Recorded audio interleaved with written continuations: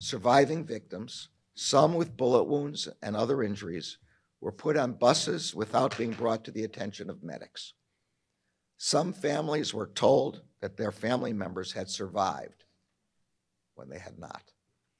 And victims, families, and community members struggled to receive timely and accurate information about what had occurred at Robb Elementary. The Justice Department's objective in preparing this report was threefold.